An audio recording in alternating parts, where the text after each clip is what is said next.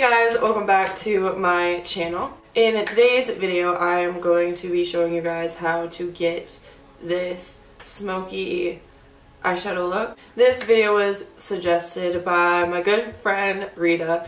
She is a blessing, let me tell you. She was the first one. She was actually coincidentally behind me when I went off the road last summer, and she was right there to help me, and I could not be more appreciative of her. She made sure that I was able to get a hold of my mom, make sure that, you know, make sure she knows I'm okay, and all that great stuff. It's actually funny, Rita, about my car.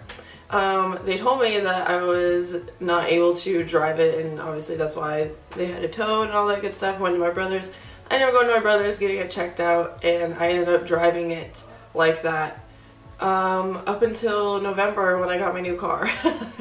So yeah, so she was drivable and she made it. I mean, she went how many months driving in that condition? I don't know, the Bluntmobile, let me tell you, she's a trooper. She's been through a lot, and I know I've put her through a lot since I've had her. But anyway, that is beside the point. So I obviously said that I was going to try to make these makeup tutorials as short as possible, but it's also kind of hard to do that when I'm trying to like explain everything and give like tips and tricks and stuff like that. So I did try to make this video as short as possible. I have no idea, I mean obviously I'm filming this intro right now, so I have no idea how long of a video it's going to be. But I'm going to try and make it as short as possible for you guys. So if you want to see how I got this more warm smoky eye, then please keep on watching. Okay, so I've already did one eye off of camera. I kind of want to show you like a couple different like ways that you could do this, I guess. So what I did on this side, I have this eyelash primer on. I want to show you what one side would look like, you know, without like a wing liner, just like a regular basic wing liner and no fake eyelashes. And also I want to show you guys one side without black eyeshadow and then one side with. If you're a beginner, I wouldn't exactly recommend using black eyeshadow. You guys can still be able to get like a smoky kind of look. Personally, for me, I don't like to use cool tone shades for, you know, like a smoky look, which I guess that a smoky look pretty much is like a cool tone look. I'm going to show you a more warm smoky eyeshadow look. But like back to the black thing, I have been doing makeup for years and I still to this day hate using black eyeshadow.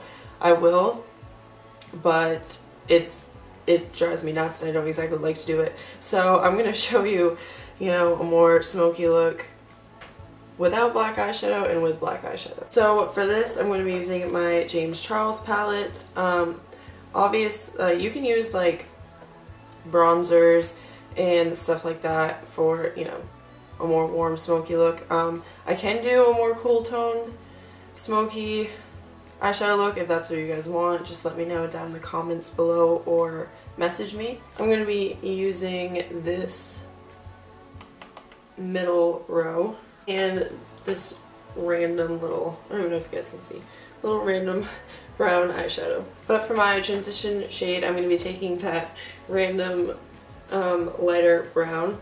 I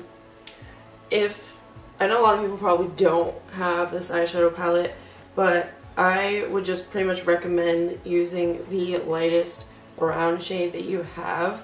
That will obviously like show up on your eyelid, but you always want to start, especially if you're a beginner, lightest to darkest. And I recommend the for like a transition shade, the Wet n Wild, I'm pretty sure this is the crease brush.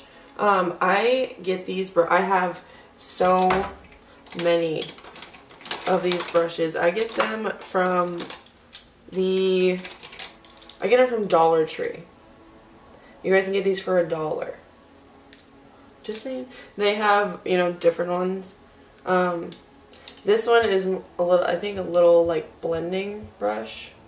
This one isn't a crease brush. But they have concealer brushes, flat top brushes, but definitely recommend going to Dollar Tree for these brushes. And what I'm going to do is pretty much just like press it on my lid and then kind of drag it along my crease and blending upward, kind of like windshield wiper motions, and you know, doing these little like circular motions help too. But pretty much what you want to do is like build this transition shade. You don't have to be like real precise just yet, but you really want to make sure that you get that color down, because it'll help everything in the long run. Next, I'm going to be taking this warmer brown. I wouldn't say warm. Well, yeah, it is warmer. The brown that we used before was more like neutral, and now we're going to be taking this darker brown shade. You could absolutely use like a bronzer, like your warm or warmer bronzer, or your cool tone contour shade. Really personal preference here, but for me personally, warm is always better. And I'm going to be taking a brush that's still fluffy but more like flat, like it's still wide but it's just a little bit flat on one side, I guess. I'm not good at this. If you guys have noticed by now, I'm not good at explaining things, so I'm sorry.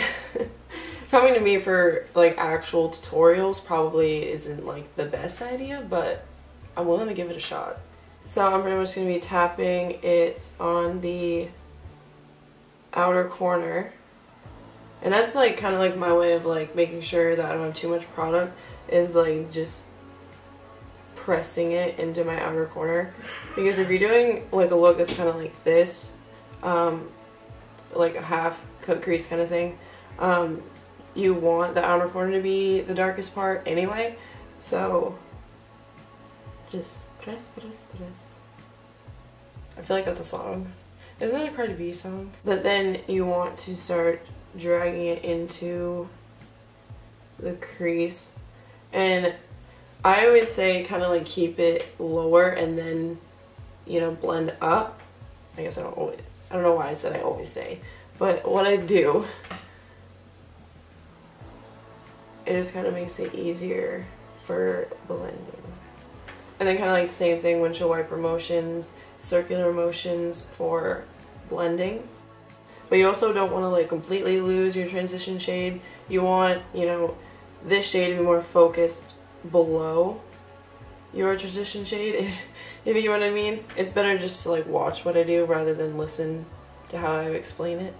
This blending tip might not work for everybody. I recently like just discovered it. I might have mentioned it in another video. I can't really remember. But kind of like tapping like around the edge. If you know you're packing on a shade and your edges are a little bit, you know, sharp and all that good stuff, kind of just like tapping lightly with your brush on the edges, and it doesn't really make the edge as sharp. And then go in with the brush you used before for your transition and kind of blend it out. And if you feel like that shade isn't as pigmented as you want it, you can obviously go back in and keep building. And the key to looks like this, you know, like smoky look, especially if you are a beginner, is, you know, take your time. Don't rush it. You know, if you have this like event or whatever that you're going to, if you're gonna go hang out with friends, like, and you want to do a smoky eye or something, make sure you give yourself plenty of time. So if you have any mistakes, you don't have to like rush or freak out and all this stuff. And it also makes it easier to prevent mistakes if you're, you know, not hurrying. Then we're taking this darker brown shade that's next to this black, And pretty much like with these steps, like the darker you go, the more controlled you want your shadows to be. Like I'm taking like this smaller kind of brush that's more like domed, I guess, kind of thing. It kind of comes to a point. Hopefully you know what I mean. And again, taking this shade, packing it onto the outer corner.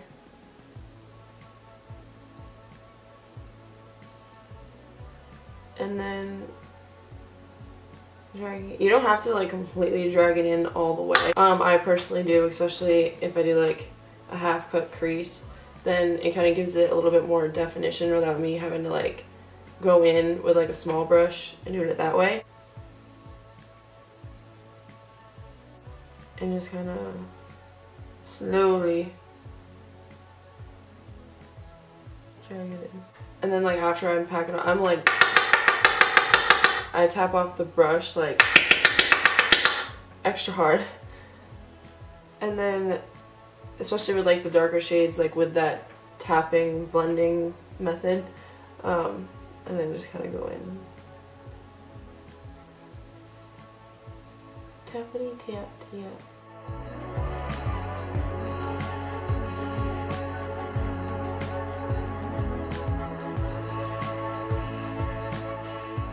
Now we're going to be taking the brush that we used before and kind of doing the same thing.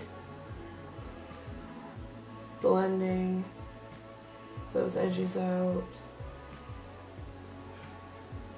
Going back in with the brush with the darker shade.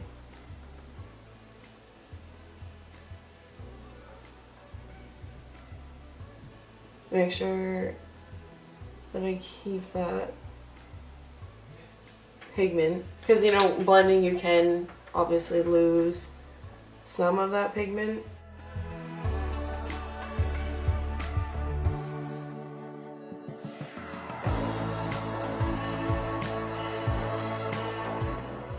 Okay, so now you totally could leave it like this and move on to the shimmery shade. If you wanted, like, of course you don't have to do like a shimmery inner corner kind of color, or inner half. Wow, I'm bad at this. You could totally take like a matte white, or, you know, pretty much up to you. I like to use like a shimmery shade. But yeah, like I was saying, you definitely could leave it like this.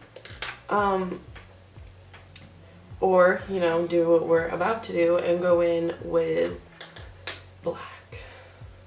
Now, I have a very special brush dedicated to black eyeshadow. And it is the e.l.f. crease brush. Yeah, it's like a skinny kind of like blending brush that comes to a point. I like it. It's worked for me. It kind of helps me get like in the crease, like right in here, if I like really wanted to. But now I'm going to be taking the black in the James Charles palette, which I actually haven't used. The best black eyeshadow that I think I've ever used was from the Naked 2 palette, the Urban Decay Naked 2 palette. Literally the best and most pigmented eyeshadow, black eyeshadow, I think I have ever used. Mine is like completely like gone and destroyed, because it was like one of the first eyeshadow palettes I ever had, and on top of traveling, me moving a million times in the last 5 years. Well, not even 5 years, like 10 years. All my life. So I'm going to dip into the black, tap off the excess. Definitely make sure you tap off the excess for beginners. And pretty much same thing. Tap, okay. Maybe with this black we can't really tap off the excess. And you definitely want to do this makeup look, like eyeshadow look, before foundation. I do all my eyeshadow looks before foundation, so I don't even have to like worry about it. I can just like be messy with like fallout, get a bunch of fallout, and then I can just wipe it. We're good. I would definitely recommend doing foundation after you do a smoky eye.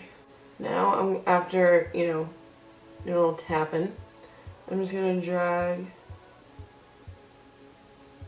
a little bit towards the inner corner. I'm not gonna go all the way like I did the other one. And then tap off the excess. And kind of do the same. But you want to be a little bit more careful when this is like black. When they're like tapping.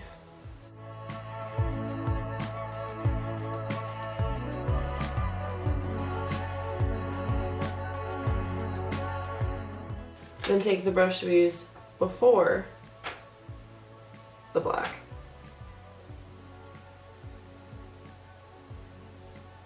And do the little tapping method.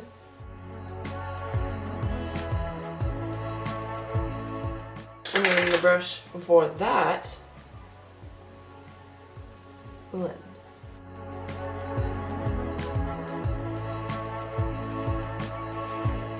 Brush before that. I think that was the easiest, like, time I've ever used black eyeshadow, to be honest with you. And of course with like smoky eyes, or really like any eyeshadow look, it's gonna look worse before it looks better. So just be patient with it. Don't give up, don't get frustrated. It's okay. It's just makeup. At the end of the day, it's just makeup. Now, personally what I'm going to do for this look is more of like a soft cut crease. Like this to me is more of like a soft cut crease. Rather than like my other ones. I don't know. Like you've seen before. You don't have to use concealer when it comes to doing this. You could just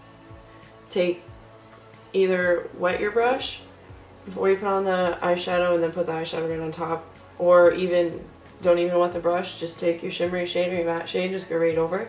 But it obviously won't be like as pigmented as it would be if you use concealer. And I'm really, okay, I'm gonna say this now, which I really probably should have said this in the beginning. You always want to start off with a base. Whether it is a eye primer, concealer, I've even used foundation. My personal favorite thing to use is concealer for the base of my eyeshadows, just because, you know, it's way easier than having to go get like another product like an eye primer. I can just, you know, use my concealer. But yeah, anyway, so I want to use concealer for my shimmery shade. So what I'm going to do is the same trick that I showed in another video with the Q-tip. I feel like this would work way better if you had like actual makeup remover, but this is all that I can do. I just have actual makeup wipes. I don't have like legit makeup remover. I had micellar water, but I used all that. So, but pretty much what I do is take the Q-tip, wrap it in my makeup wipe, and then kind of clean up a little bit of the shadow, like where I want the concealer to be. And I focus this mostly toward my lash line, just because I don't want to lose, like, you know, the shadow where I actually like want it to be. I really only use this trick if I'm using like, you know, like black eyeshadow or more colorful kind of looks, just because, you know, it can like tamper with the concealer and the shade that goes on top of it. But now I'm just going to be taking my concealer, putting a little bit of it on my like flat brush. It's like a flat packer brush. I don't even know what it's the Real Techniques Detailer brush. And for this I'm not going to take like a lot, just because I do want it to be a little bit softer. But pretty much just what I'm going to do is like take the concealer. Okay, so my camera just stopped recording. I don't know where I left off, but yeah. But anyway, pretty much what I do is, you know, obviously put the concealer in my brush and then put it on my eye and then just kind of like push, and it kind of just like traces like where my natural crease is and like where my eyeball kind of is. So it kind of just like, I don't know, it helps me create like a more perfect cut crease.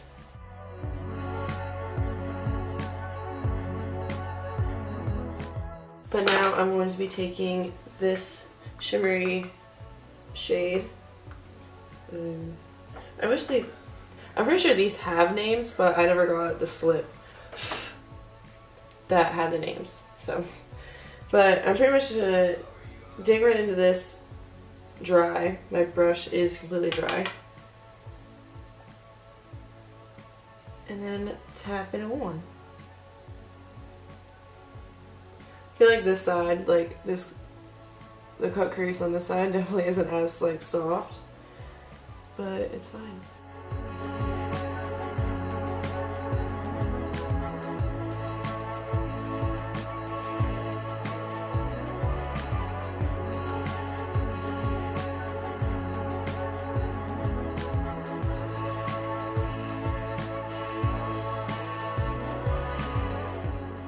Next, what I do is take the brush that I use, the black, dip into a little bit of it, very little, and then tap it on the outer corner, just so we didn't like lose any of that pigment. And then if you see like, you know, any sharper edges, just kind of blend them out with those methods that we used the whole time. So now real quick, I'm going to do my liner. I was gonna do a wing liner on this side just so you guys could like kind of see, but I actually have to like go out and do things today, so I don't want to look like too, you know, weird. But anyway, I will come back. I'm gonna do my liner on this side, pop on some lashes on this side, and then come back so you guys can kind of see what one side looks like with lashes, one side without. I'll be right back. Okay, I'm back. I wanted to, you know, do my face and all that stuff so I could be able to come back and show you guys, you know, the lower lash line. Now, you totally could leave it like this if you really wanted to. Bare, just put on some mascara on your lower lashes, or, you know, actually do the bottom lash line, which to me personally, I think it actually like really finishes the look and kind of, you know, just, I don't know, I feel like it just brings it together and makes it look so much better if you do the lower lash line. So first, pretty much we're going to be doing like the same thing, like same order that we did on our lids as we're going to do on our lower lash line. I'm going to be going in with the first, you know, transition shade on a more round kind of dome brush. I'm pretty sure, yeah, this is the Luxie mini round brush. So I'm pretty much just going to dip into that.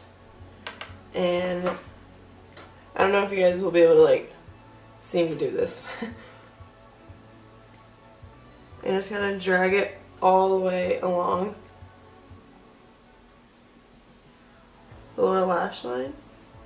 Obviously stopping when you get toward your inner corner. And this I bring down lower than the, you know, other shadows, but not too low so it doesn't look like, you know, you have a black eye. Then I'm going to be going in with this shade on a more, it's flat but it's more like dense. This is the, yeah, the e.l.f. smudge brush.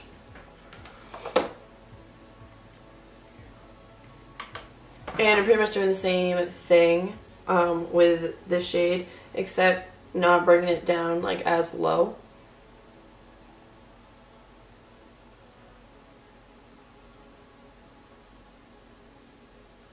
Try to get as close to that lash line as possible. Then on a more flat brush, I'm going to be taking this shade, the darkest brown, and bringing it in about 2/3 of the way in, not quite as far in as the other two shades.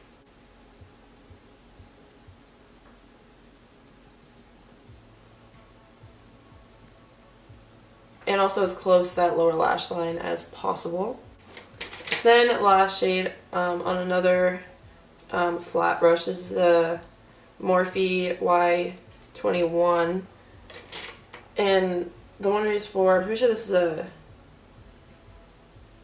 I thought it was a pixie brush, but it's not. I don't know, they're pretty much the same thing. But this one I'm just going to be taking the black with, and this I'm going to bring it in about halfway. And obviously as close to the lower lash line as possible.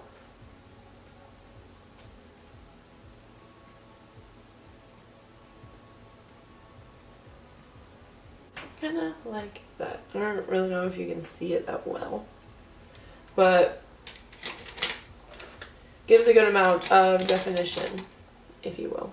And now I'm going to be taking the same brush that I put the shimmery shade on with, and I'm just be getting some more of that shimmery shade and put it in the inner corner. So kind of like right in here.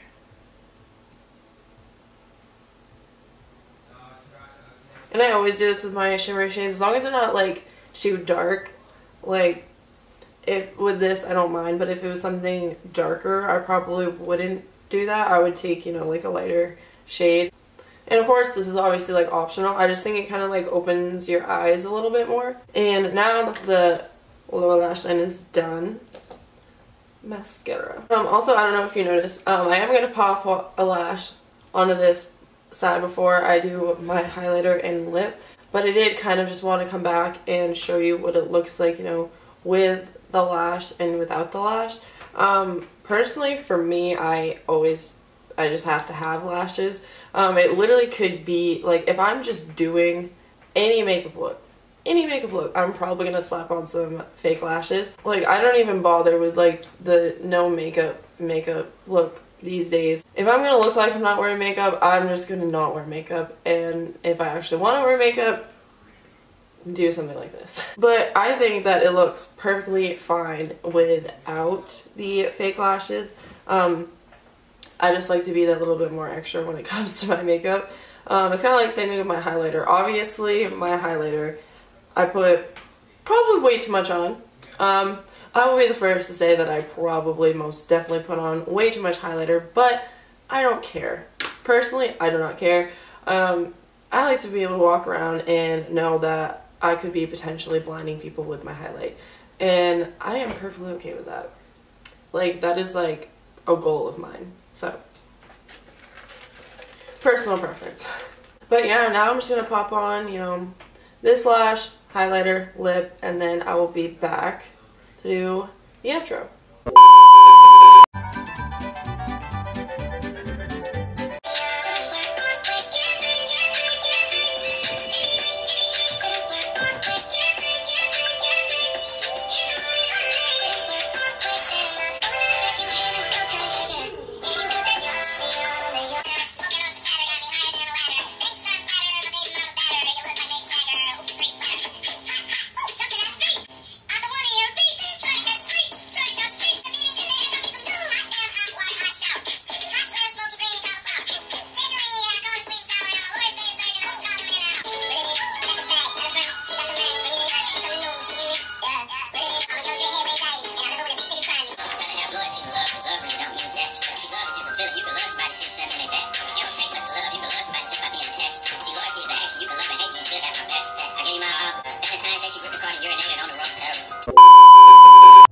So that is all that I have for you guys in today's video.